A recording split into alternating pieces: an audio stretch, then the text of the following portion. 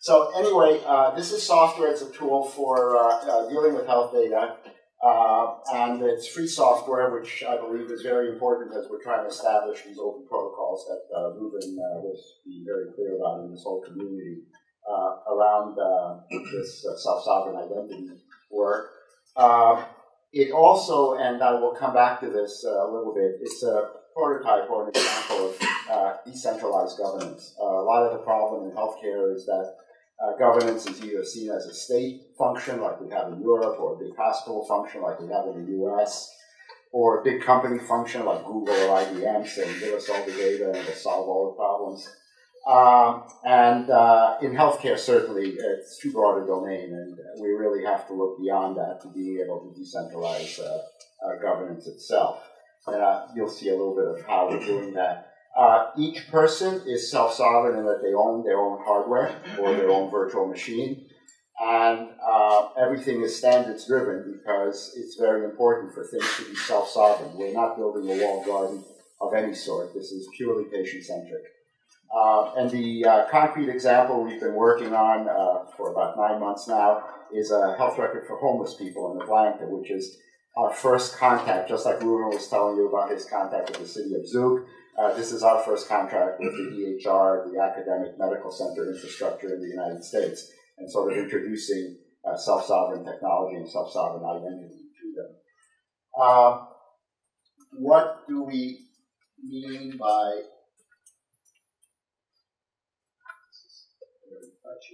okay? What do I mean by self-sovereign? It's personal devices that operate together. I mentioned decentralized groups that bundle policies because we all know that nobody reads and nobody is going to select 1,000 variations of what kind of data about you you're going to see. But people want to inherit these from a source that they trust, which would be this thing that we're calling a group. Not us, we're just creating software. The groups are totally independent. There's no wall there, and to a large extent, we hope that it's user-financed, again, to promote this network effect without the risk of a one walled garden takes all. And I'll talk about the business model for us if people have questions later, but it's the whole thing that we're doing. If you look at it as the way people do blockchains, or it's very similar to that. It's inspired by that. So none of us are crypto experts. We depend on the standards, and particularly we use Uport, as you will see, in order to do the crypto expertise. But we are trying to mimic the blockchain business model. The technology stack that I promised to talk about, the standards, has private and community components. Okay, so the personal, obviously the person themselves, the mobile, biometrically secured thing that you saw demonstrated, that Ruben talked about. We then have the agent layer. This is the autonomous thing that you also own. In our case, it's a DigitalOcean VM for now. And it is acting in this semi-autonomous way, and the standard that it implements, and we've had many years of working on this from this self-sovereign perspective, is UMA 2.0, which is basically an add-on to OAuth, which is the industry standard, and is how come we can now interoperate with hospitals and the infrastructure that exists in place. And of course, you have storage. Ruben mentioned the issue of storage in their system. In addition to that, storage itself has to be standardized in terms of the language and data model, and we use the FHIR standard, which is pretty much universal in healthcare. On the blockchain side, we're using blockchains. We put no personal data whatsoever on the blockchain.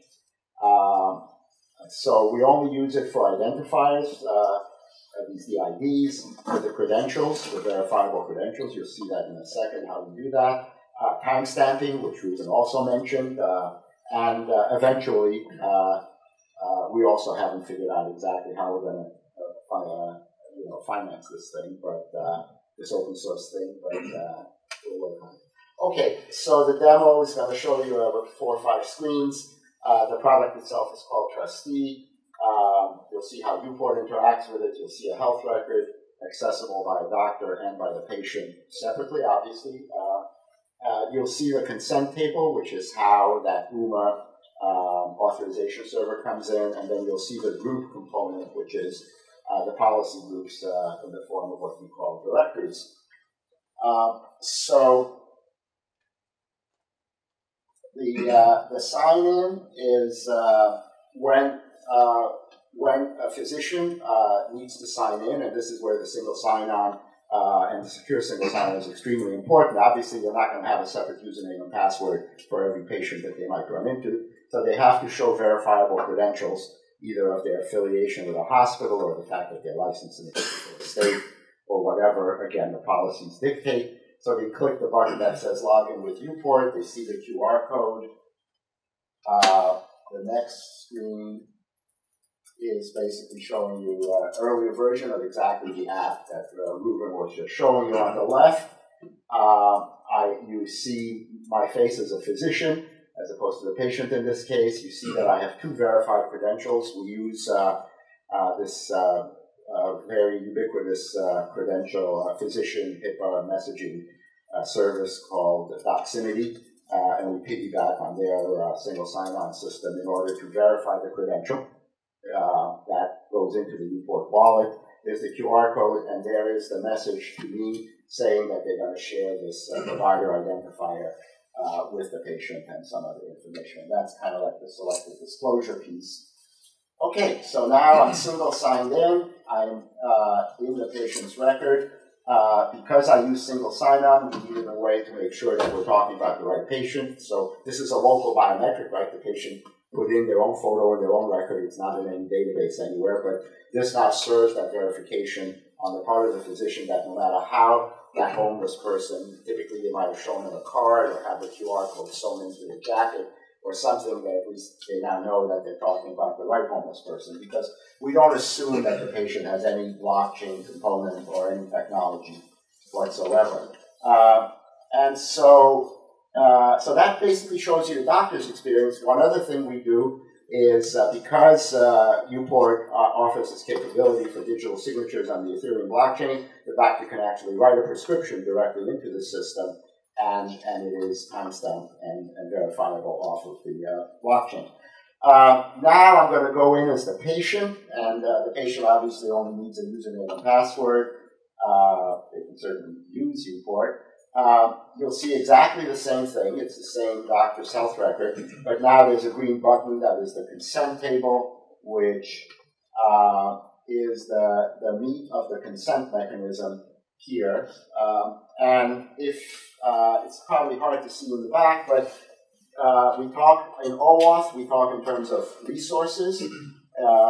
Here we talk in terms of the authorization server in OAuth or UMA, and you see that there are 4 resources altogether. One of them is the directory. I'm about to show you what that is, which is the group.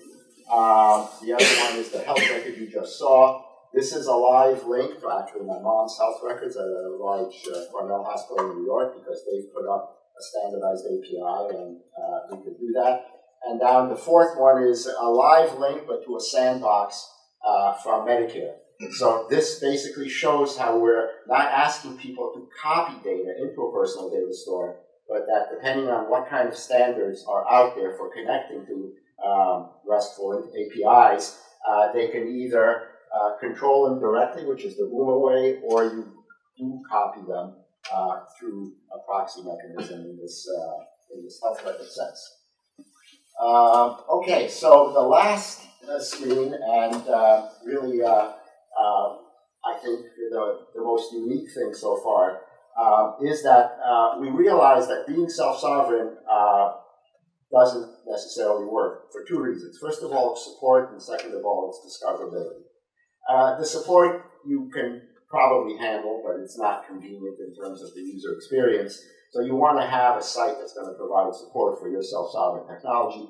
But more important than that, the doctors, the researchers, the drug companies, whoever, have to go somewhere and find you and search for you in the directory, and either get to see some metadata about you or get to a link by clicking one of those red badges if you've chosen to publish that endpoint, and go to your authorization server and say, will you tell me what medications you're on? So what we've done by what I mean by decentralized information governance is that each directory, and there can be